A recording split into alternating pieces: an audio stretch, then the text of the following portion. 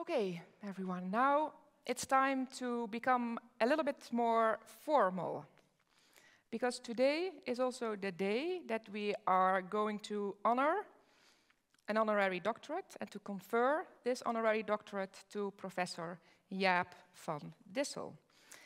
Now, the Board of Deans of Maastricht University, at the recommendation of its faculties and after consultation with the University Council, has decided to award an honorary doctorate to Professor Jaap van Dissel. And we're first going to watch a small video before we start with this ceremony.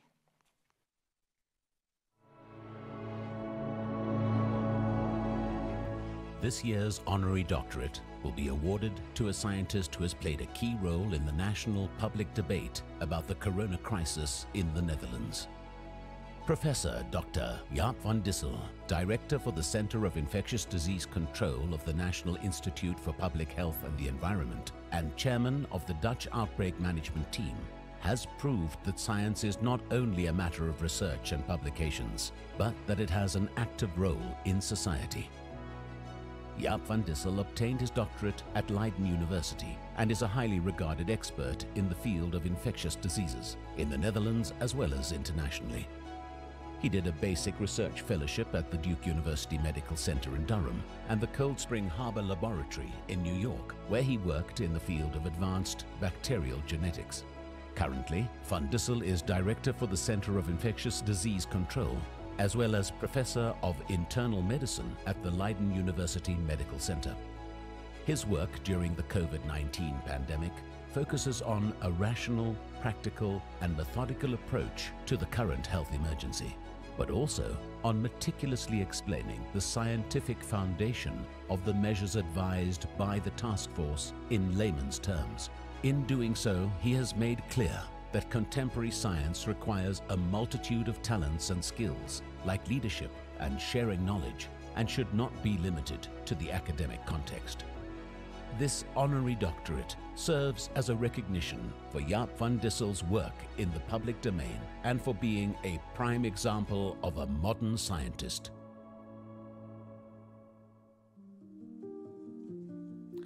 Professor Dr. Jaap van Dissel combined scientific work with an important role in a challenging time.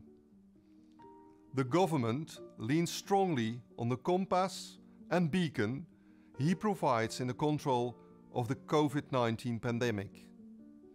And in this role, he reached a broad public with the scientific insights from the field of infectious disease control. Professor Jaap van Dissel showed an exceptional performance of authentic leadership and an authoritative representation of the science in society.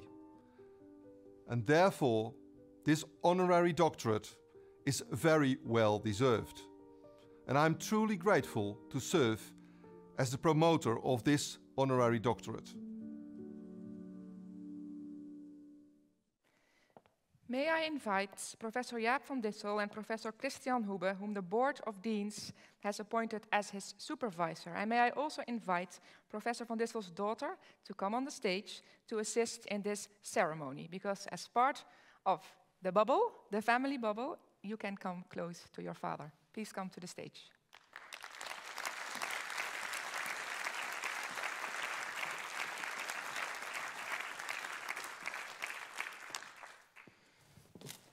So, Professor, if you go.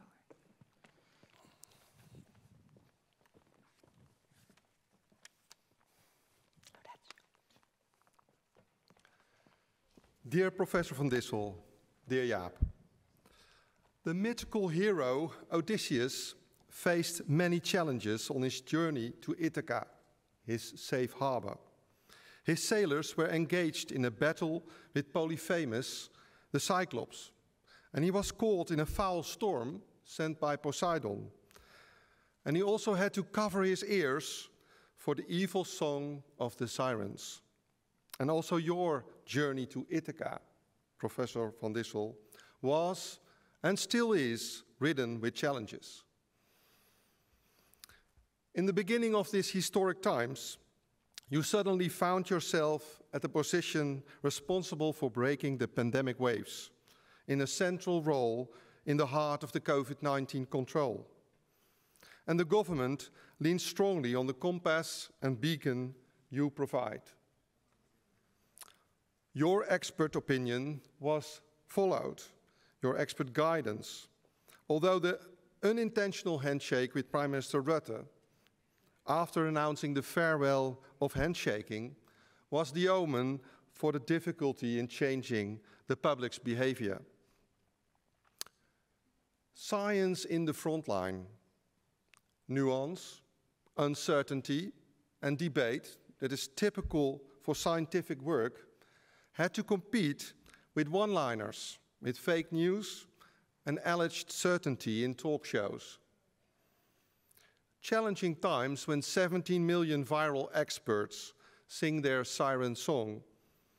And just as Odysseus, you probably had to put wax in your ears not to get distracted. As infectious disease experts, we never experienced so much daily attention for the scientific discipline of infectious disease control. Everybody now knows about transmission, about the reproductive number, or about source and contact tracing. And your knowledge transfer to society was impressive. Thanks to your regular technical briefings for the House of Representatives. And everybody admires you now for your clear and accessible public lectures, although it clearly happened in a political arena during times of elections, and questions asked by assertive politicians sometimes seem to resemble the struggle with the Cyclops. As one of the experts on board of the National Outbreak Management Crew, I experienced that you run a tight ship as captain on the helm. You managed meetings efficiently and effectively, which was quite a job, given the diverse characters on the crew, the diversity in stakes and positions, and the pressure at hand. When it was clear a proposition wouldn't make it, you trimmed your sail. But almost every week you delivered direction while the ship sailed with only partial visibility. You endured and found a steadfast and steady course in the waves of the pandemic. And we still need you, as the stormy weather from Poseidon is not over yet, and Ithaca is still to be reached.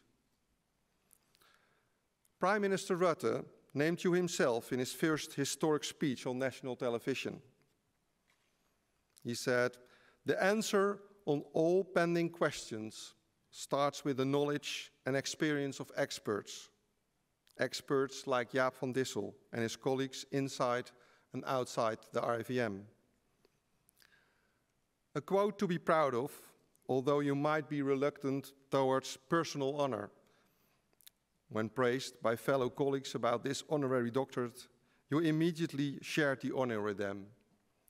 Yet today, you may enjoy this praise. Dear Jaap, you have shown exceptional performance of authentic leadership during a very challenging time, and you're a trustworthy representation of science in society, and therefore this honorary doctorate is very well deserved. Please rise. Please. By the authority vested in me by law and in conformity with the decision of the Board of Deans, I hereby confer upon you, Professor van Dissel, the degree of Doctor Honoris Causa and all the rights deriving therefrom by law and tradition. As evidence of this, I present to you the degree certificate signed by the Rector, the Dean of the Faculty of Health, Medicine and Life Sciences, and myself, and affixed with the Great Seal of the University. And on your shoulders will be put the kappa, which signifies the honor bestowed upon you.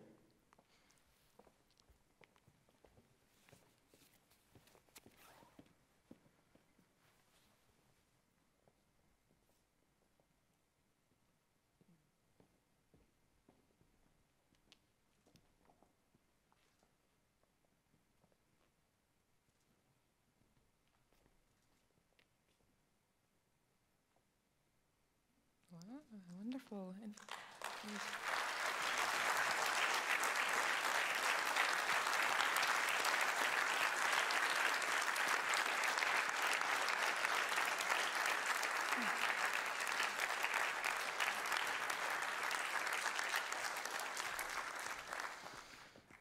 Now, Professor van Dissel, I remember when I called you, which was somewhere in the beginning of the fall last year, when we were just, since March, living in this COVID pandemic, and I informed you that we were going to provide you with this honor. And I remember very well your answer. I'm not sure if you still remember. Well, no. You said, Miss Rector, are you sure that you are going to do this? Because what if I will receive lots of criticism in the coming period, because we are still looking for all the parts of this very complex puzzle? And what if then already you have declared this honorary doctorate to me? It might harm your institution. And from that moment, I heard already, of course, lots of also good stories about your personality. We've already learned, of course, about your expertise and your leadership. But this is also showing the kind of person you are, that you first think of the reputation of this institution because you don't know what will happen. And I remember also my answer. I said that's part of science. So if critique will come, that is part of how we conduct science. So all of us are still very much supportive of you having this honor, and we are also very happy that you've accepted it. Yeah. Now, I've promised also over lunch that I would ask you some tricky questions. Okay, I'm ready. You're ready, yeah? And during lunch, it didn't really work to get the answers. Well. But we also said, let's keep it for this moment. But I think the audience would love to hear from you what, for you, was the most remarkable moment in the last 1.5 years. Okay, well, that's very easy now, because that's today. Of course. Yeah. Okay, besides today.